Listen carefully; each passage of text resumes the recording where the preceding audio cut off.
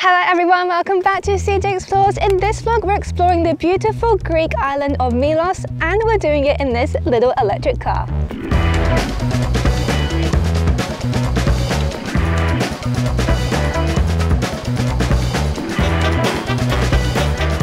It is very quiet here on Milos at the moment. We're in the second week of October and it is the end of the tourist season. Summer has finished and people are sort of winding down. Some businesses are closing, restaurants are closing, and some of the tour operators are closing as well. But that does mean that we do get some bargains from the ones that are still open. The accommodation is cheap, the rentals are cheap, and the tours are cheap. We have come to Plaka now. I believe this is actually the highest point or the highest little town on Milos. Right at the top of the hill there is a chapel. And we are going to come here for a little coffee before we continue the rest of our adventure around Milos.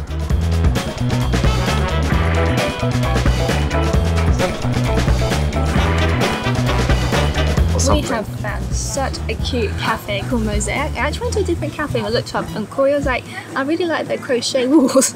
So we had a quick look and we were like, oh, the menu looks actually quite nice because there was nothing for us to eat at a different cafe. And we came up here and we've got like this rooftop area, we've got these big beautiful bean bags and the view is absolutely amazing. Chocolatey, how I like it. I love these plates. The mosaic theme is running through, isn't it? Yeah. I love this cup too, that's gorgeous. The coffee, amazing. Coconut cappuccino, very tasty. Yeah, definitely recommend this spot if you're going to explore Plaka. Get some nice views on this rooftop here. It's just beautiful.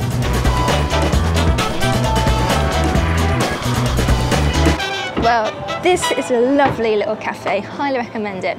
But now, let's go explore more.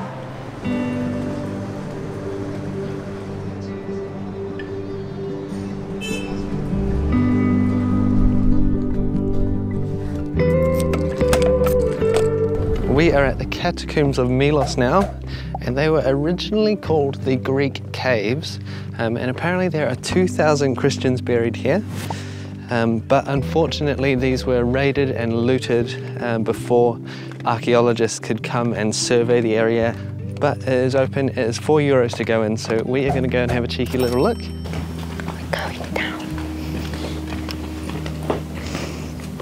So the Guardian will take you down into the catacombs, and there are 3 tombs down here, A, B and C.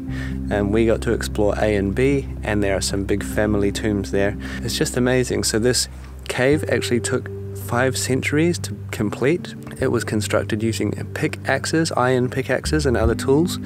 But it would have taken a long time. Now the reason for these catacombs is that Romans were persecuting Christians.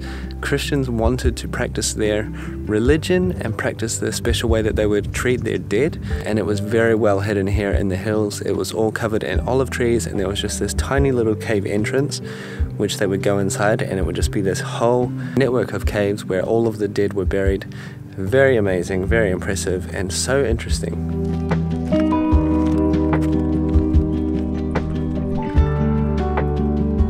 Not far from the catacombs is this ancient theatre. So as you can see behind me, it looks like it's been slightly restored, but you can definitely see how it used to be there. And what an amazing location for a theatre with that view.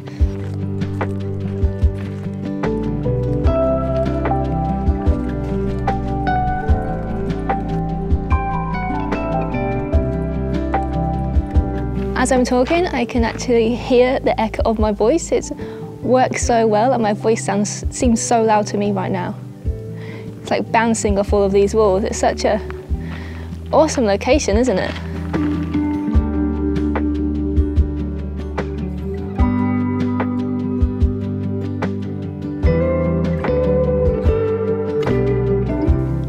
It's a Roman theatre, not a Greek theatre.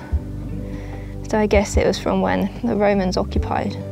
Now this is free to visit, it's right near the catacombs, so if you're going to go to the catacombs you might as well come here and see this awesome theatre. There's the passageway we actually came through when we came on the ferry, so we're going to go around more of Milos now. Let's go and explore. Majestic sight.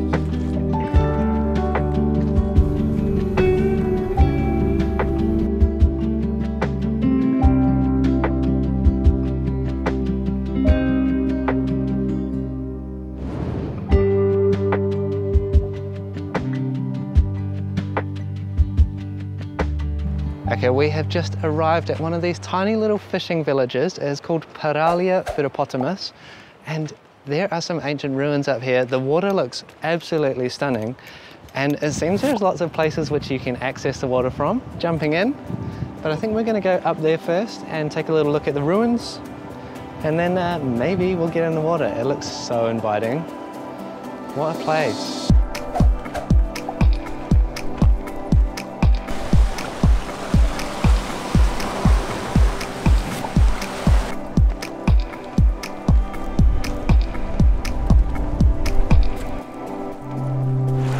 Absolutely beautiful water here. It's like a little quiet fishing village.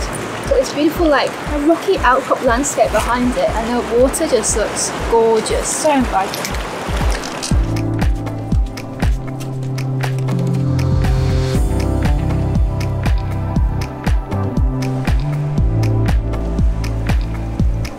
This is a really cute little place, isn't it? I think it's a lovely spot to come if you just want like afternoon or a little day by the beach, like a snack bar, a little beach snack bar. I'm not sure if they do more than just snacks. A couple maybe of accommodation here, but it's such a nice like day destination for a really relaxing day. Yeah. Lovely.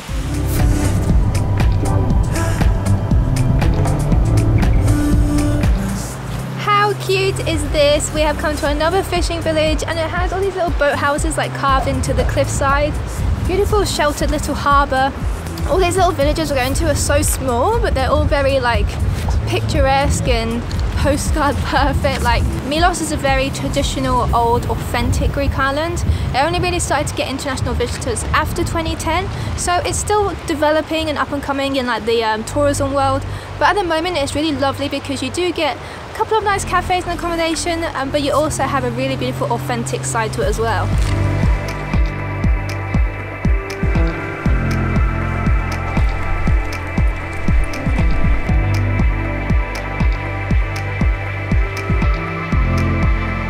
We've got an illegal passenger.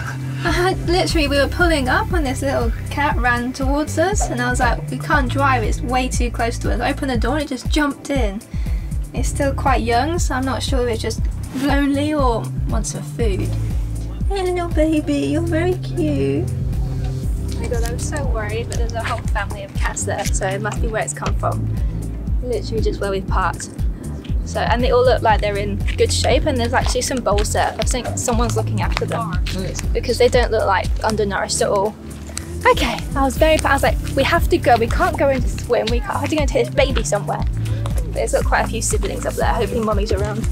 Well, I'm very, very excited now because we have come to one of the beaches which Milos is most famous for. This is the spot. If you were going to take a picture of Milos, this would be it. It is Sarakiniko Beach, and it is like the cliff jumping mecca of the Greek islands apparently. It's like a moonscape, you can just climb all over, there are natural arches, and it's this really unique white rock. I'm actually not sure what it is. Could it be limestone maybe? There's a lot of mining on Milos because of the unique stone here, and as you can see, this is such a unique landscape. So we're going to go find some spots to explore, have a little jump. There's also a shipwreck here as well. I'm not sure if we're going to snorkel that. We'll go and take a look.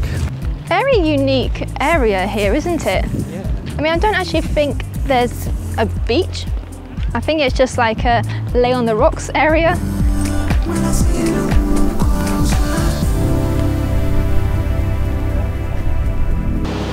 Woohoo! Bit wavy. Yeah, a bit wavy.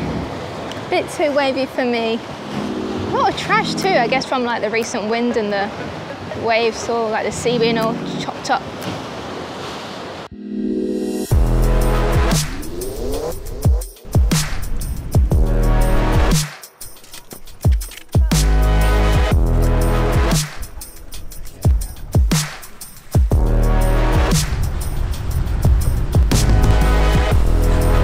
Well, I just jumped off Sarakiniko and it was so nice. The water's really clear under there, but unfortunately there's a lot of rubbish. I think it's because we have this northerly, it's blowing in all the rubbish, which is just collecting from maybe different islands or just out in the ocean. Tried to clean some up, but it's pretty futile with how much rubbish there actually is here. The jump is awesome, it's really safe. There's about 6 or 7 meters of water underneath, so you're not going to hit the bottom.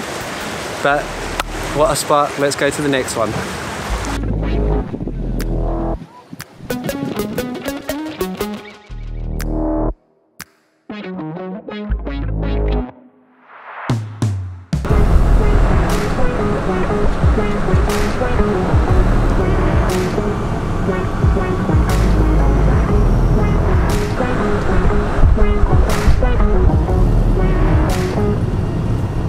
Okay, next stop is Tsigrado Beach, and it is on the south side of the island. This is the first time we've come to the south side. A little bit more sheltered because we have a northerly at the moment, so hopefully it's going to be nice down there. Some other people walking up the path just told us that there's actually no sun down there, but it is kind of like a secret beach, so we want to go check it out anyway. If it's really good, we'll come back in the sunshine.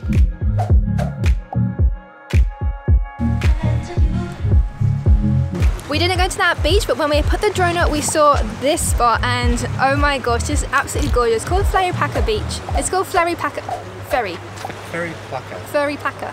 It's called Fyriplaka Beach, and it's absolutely stunning, especially this time of the day. You can see like it's got a really unusual landscape. There's like this white and slightly red cliffside. There's some lounges down there. I've spotted a doggy. And the ocean is very nice and tranquil, absolutely beautiful for an afternoon swim. So we're going to grab our snorkel kit, and finally I'm going to go in the water.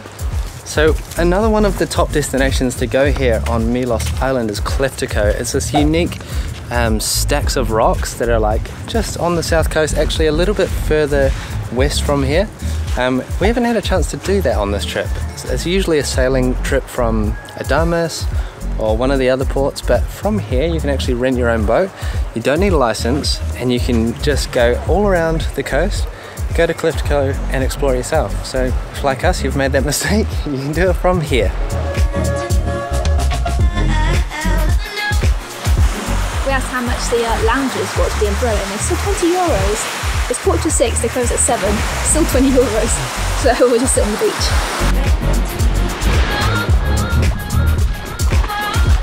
The water's very clear. It's very lovely. It's really shallow though. I'm not sure there are many fishies around here.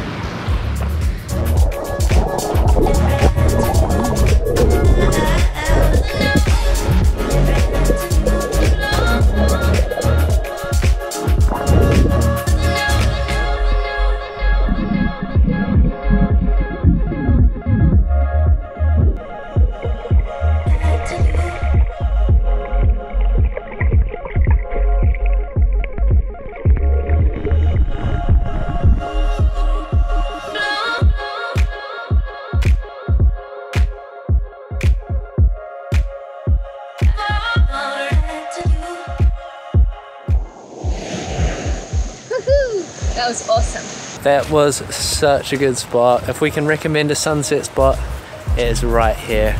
Such a good little beach to snorkel around, the rocks. You've got some food there, expensive sunbeds and umbrellas. Dog. And a dog. How lovely. I just made it back up to the car park, and look at that.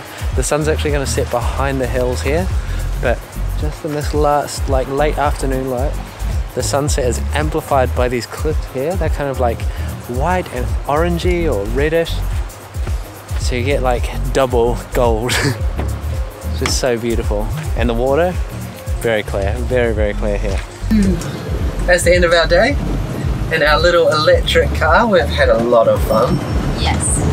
These cars are great actually. We did charge it, but I don't think we actually needed to. It's got a range of 75 kilometers, so it doesn't sound like a lot, but it's not a big island to explore. And if you just pick a few destinations, you'll be able to make it to all of them without needing a charge. It's just cute, and it turns heads. What a cool little buggy. How cool is this?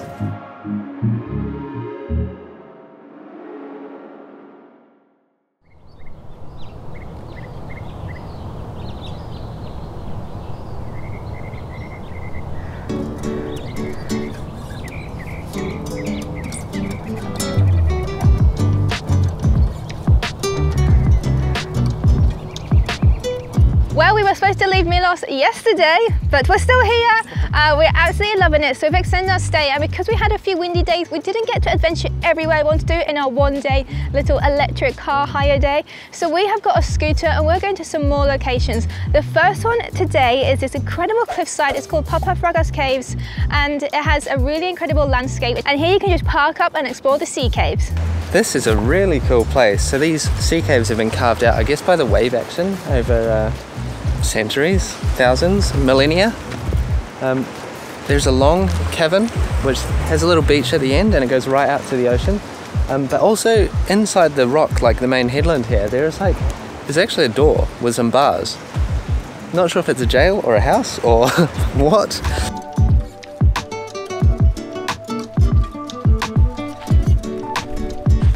So right next to Papafragas Caves, there's actually more caves, and it's just before the turn-off if you're coming from the main town. Look at this, it's just beautiful. Lots of like little sea caves, private beaches.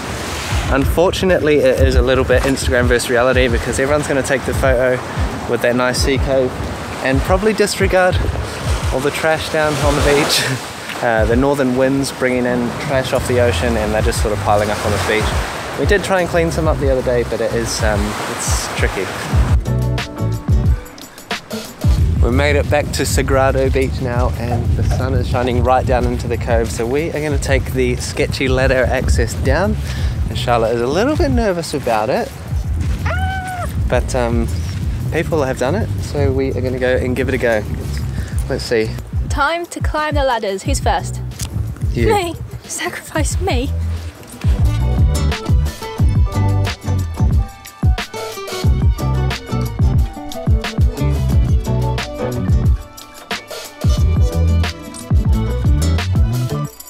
So you go first. You have a rope here, okay, just below, so you know. Yeah. So maybe just sit down and then take the rope and then twist the around. the rest of us should be okay. Yeah, I'm really bad with heights. It's not like I've got a handrail to like lower yourself onto the ladder. Just stop talking. There's no ladder. This is really bad if you've got vertigo. Did you do it? You made it to the beach, well done. I made it. It was scary. Not for the faint-hearted. Probably would have backed out if Corey wasn't there, to be honest. But we're here now. Have a snack, go for a swim, for a snorkel kit.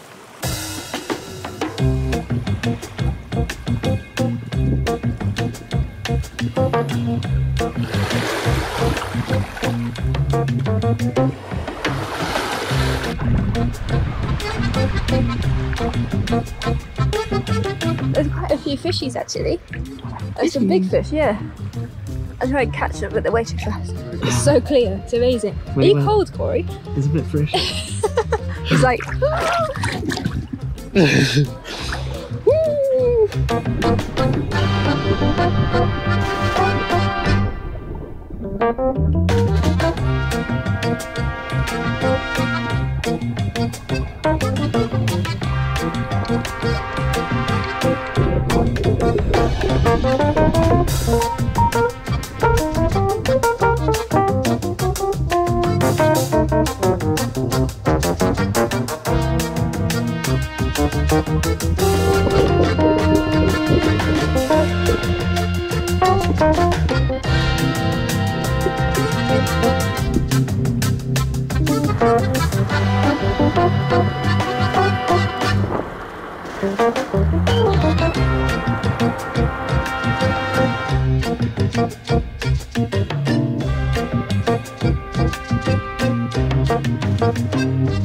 Well guys, thank you so much for watching. We hope you've enjoyed this little vlog on Milos Island in Greece.